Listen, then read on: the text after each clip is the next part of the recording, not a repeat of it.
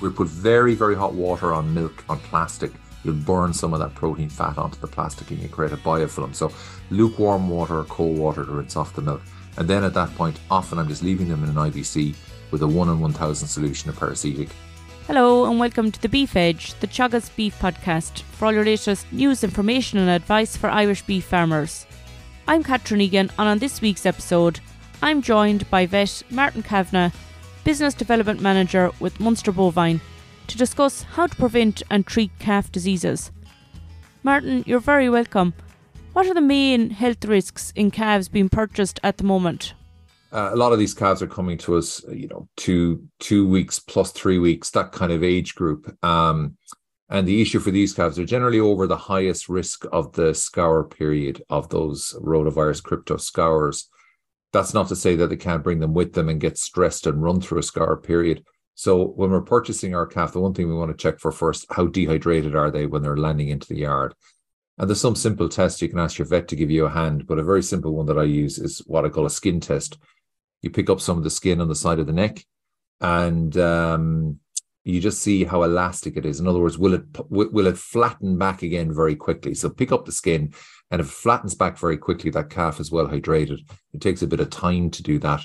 We're short some water and those calves will need some electrolyte coming in your door. So the recommendation is check them out, get some fluids into them and get them fed pretty lively. So that's the dehydration one.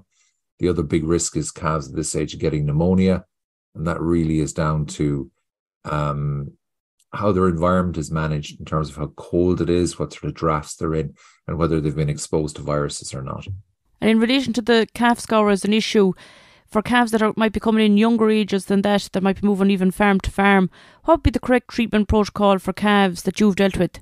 Okay, look, so one of the most important things in the prevention of scour overall is that calf has had enough colostrum. And in general, we kind of look at that figure of around 3 to 4 litres of colostrum in the first hour of life. So we follow that 3-2-1 rule that AHI have, 3 litres first within 2 hours in that first feed of milk. So we're depending on the farmer, the dairy farmer, getting that done. And sometimes they can do some blood testing on those calves at 5 days to 7 days or 1 day to about 7 days of age, and check out the protein levels and make sure they're getting enough colostrum. So let's assume they have got that.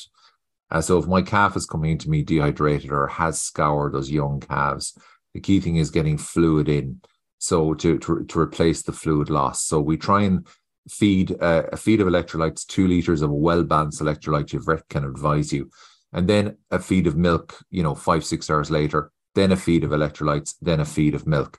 Calves' appetite may be very poor here. So if the calf is not drinking properly, it may need to be tubed with electrolytes, but we do not tube milk. But we'll always offer them a feed of milk while they have diarrhea, because that provides the energy and the nutrition for the calf. So unfortunately, you've got to put in the work in those initial days with scour. Animals may need to be fed 4 times. Okay, so electrolyte, milk, electrolyte, milk. Try not to mix the electrolytes with milk. And the main reason is that we're not replacing fluid. You're still giving the same amount of fluid and you're hopeful that the calf will take it on board. So really, we want to try and get these extra electrolyte feeds into these calves. Giving calves antibiotics at this point is really, again, that's a veterinary decision. If we see blood or if calves have temperatures, we'd certainly recommend antibiotics, but quite a few calves with viral scour don't need them unless they have a secondary infection. But one thing that's very useful here is an anti-inflammatory, some type of injection or treatment to control their temperature and make them feel better. So again, have a chat with your vet about that, but that really helps. And I'd always add heat to their environment. So these calves are not burning their nutrition as well as they should. And we want to try and warm them up a little bit and a deep, dry bed. So that's the key thing. And you mentioned earlier the importance of the environment and probably calf housing. Can you talk through some of the steps that farmers could take to reduce disease and infection? Okay, so Catherine, we could probably spend about 4 weeks talking about calf housing, and everybody, there's lots of opinions and variations, and I'm often asked to design the best calf house.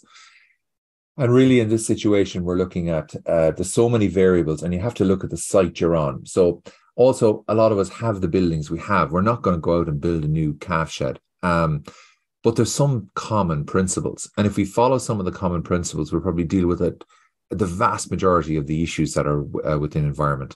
Dry bed, number one. Quantities of straw on a well-drained floor. So whatever we can do to improve the drainage will help any calf house. Get the bedding in. If a calf can nest, certainly up to 3 weeks of age, 4 weeks of age, they can nest in that bedding, they'll maintain their temperature. And the optimum temperature for a calf to grow in that phase, up certainly the baby calf, but even that calf up to a month old, we like to keep them at that 15 degrees, temperature, 15 degrees Celsius minimum if we can, in their bed. Okay, so in the younger calf, even higher. So making sure that the bed is dry. The next thing, we want to keep it free of drafts. So the problem is most of our calf rearing accommodation, the only moving parts are doors, and they're at risk of draft because the wind outside is creating the air movement. So anything that creates excessive air movement inside at the calf level. So when I'm above about 0.5 meter per second, I can create a draft and chill for calves at bed level, where they spend about 80% of their time. So we want to cut down the level of draft while maintaining some air movement, which is a real challenge. And that can be achieved sometimes by using canopies over the back of the pen. So it cuts the downdraft so the calf is in a neutral wind area, but they're getting fresh air as such within the shed. So we need to be careful of that, and also recognizing that baby calves don't push air out the top of these sheds. They don't generate enough heat. So often what we call stack effect may not work very effectively in some sheds. So it's the wind hitting the side of the shed will do it. So if it's too open, it creates a problem. If it's too closed, it creates a problem. And I see quite a few people have turned to Yorkshire boarding, which is an overlapped board, which allows in quite a lot of air, about 25% void. And they're very good for systems where getting air in is difficult. But also remember that if you have a very high wind, or you have a high site for a calf house, or there's it's facing the prevailing wind, you often can get draft through them. So you may have to have Yorkshire boarding on one side of your shed and vented sheeting on the other to control the airflow in and out. It really differ from farm to farm, Martin. Yeah, Catherine, it's a real problem. And I think this is why it's very hard. And I worry when people are very prescriptive about this. You've really got to stand on the farm, see the shed, see how the prevailing wind works. And that will often dictate how that shed works, to the point that some sheds we close down completely and put in a positive pressure tubing system into it. And then that's not suitable for all sheds. So each shed position will influence what you do with it. But what we can do, dry floor, canopies, shelter, those are key things that we can actually do straight away in any environment. Hygiene is very important as well, Martin. What advice have you for listeners? Yeah, hygiene, and we often can get, and funny enough, when I've worked abroad, it's interesting. Like, calf health is a problem internationally. It's not just, and in Ireland we often associate it because we have this massive burst of calves in the seasonal environment, and we get huge infection pressure. So we're quite unique internationally, but calf health is an issue internationally, and a common thread is actually managing the hygiene of the feeding utensils and the basic hygiene of the environment that the calf is living in. So one, if we look at all the utensils we put in a calf or put around a calf and keeping them clean, we need systems that are easy to use, very easy for you to get through washing the dishes pretty quickly, and particularly when we're using kind of de-feeders and multiple teat feeders and so on. So I'm inclined to use cold water systems. We use IBCs where we take the top off, have them plumbed in, so we get a lot of fresh cold water put into these IBCs. And so we rinse off all the milk and cold. So if we put very, very hot water on milk, on plastic, you'll burn some of that protein fat onto the plastic and you create a biofilm. So lukewarm water or cold water to rinse off the milk. And then at that point, often I'm just leaving them in an IBC with a 1 in 1,000 solution of parasitic. And you sanitize the product, and do that once a day. If we need a deep clean, then you're into rinsing it off, and then you're looking at a hot water wash with some soap or detergent and scrubbing. But a lot of you guys don't have time to do that. So let's get into the big volumes, get things sanitized pretty well, I think is important. After that, we're looking at cleaning the environment. We're looking at disinfectants, as many recommended disinfectants, particularly against crypto and coccidiosis and so on. And they're very useful. They need to be put onto a clean surface. But two key things: We need to really watch the walls, because the walls are often not sealed, particularly if they're concrete. There's holes and pitting in them and they're not cleaned properly. So I love painting walls to seal them down, or good old-fashioned whitewash. You can't beat it with a big stick to seal a wall, seal an area, and provide a disinfectant source within a pen. That's great, Martin. And I suppose vaccination protocol on farms really come into effect when all the things that you've outlined are correct in order for them to be effective. What should farmers be considering for a vaccination protocol?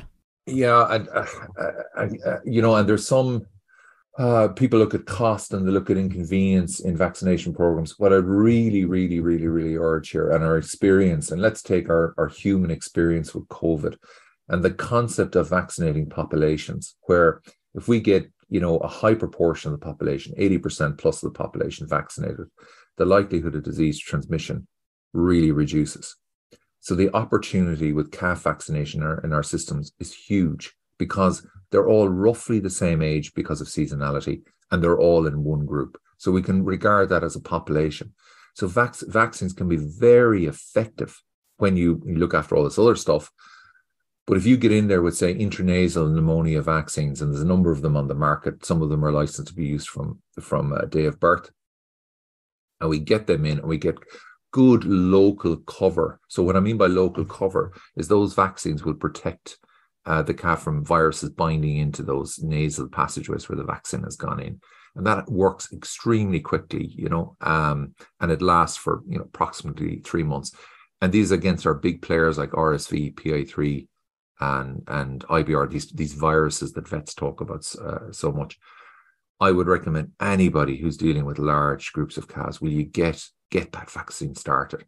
And then your vet can advise you on controlling things like Pasteurella as the calves get older. There's other vaccines that are injectables that can be used for that. So these protocols are quite straightforward, and they can really help you treating and managing calves, even if you get an outbreak. The treatment improves no end if these calves are vaccinated. Moving on, Martin, when the calves are turned out to grass, what are the major health concerns for farmers to be aware of? Okay, and look, again, this is a point for massive discussion and probably requiring quite a bit of research and understand with Teagasc and UCD, and so a lot of this stuff is being looked at. We talk a lot about summer scour syndrome, where we're dealing with this transition to the grass environment, and I think we probably haven't quite pinned down the true causes, but we certainly see an impact from very, very high quality, high sugar, low fiber grasses that can cause problems as calves transition from the weaning environment. And we've seen it in many, many situations. And that can be compounded by issues with molybdenum toxicity in reseeded young growing grass, or in certain parts of the country where calves are far less tolerant of high levels of molybdenum in grass. Again, there can be acute actual copper deficiencies out here as well that give this syndrome of poor coat and scouring. So that's a very specific syndrome. And I think grass restriction and supplementation with high quality forages as the calves transition with their concentrate can be very important here, where we limit the level of grass involved. So there's research work ongoing on this, but that's one particular aspect that we need to think about more. I think be careful people kind of coming up with potted solutions for this. Oh, it's this, use this sort of drug or powder, whatever it is. We need to be careful. We need to really look at the management of the grass into these calves. Okay, so that's kind of the first thing. The second thing is, when we're looking at grass, our basic parasites. So number one parasite that we're dealing with obviously is our worms out here. And we do see quite high worm burdens in young calves. So dung sampling can help you here when calves are out a couple of weeks and give you an idea of what's going on. Or again, with your vet's guidance and experience, you can look at what is the dosing plan with taking in dung sampling, but also please add another monitor. Weighing is so helpful. If we identify calves in groups that are not achieving growth rates of, over 0.7, 0.6, 0.7 kilos a day, we really consider dosing those weaker and poorer doing calves. So we have to think about that one. And the third one I really think about a lot is coccidiosis. So we do see outbreaks at pasture of coccidiosis. And often it's because of either poor management of coccidial dosing, that we have a history out there. And often we need to give that anti-coccidial treatment when the calves are out about a week, 10 days. So we hit them at the risk point as they're picking up coccidia. and allows them to get a little bit of immunity to it while also controlling the reproduction of coccidia out there. So again, have a chat with your vet about correct timing. And I think quite a few of the problems with coccidia are created by no dosing is one thing, but also incorrect timing of coccidial doses. That's great. Thanks very much, Martin. Some great tips and advice there. Thanks, Catherine, very much. That's all for this week's episode, and my thanks to Martin for joining me on the show. You can catch up with all other shows and interviews from the Beef Edge podcast on the Teagasc website at teagasc.ie, or you can listen on Apple and Google Podcasts as well as Spotify. Don't forget to rate, review and subscribe so you never miss a show. For all other updates from our beef programme, keep an eye on our Twitter and Facebook pages. Until next time, I'm Catherine Egan and thanks for listening.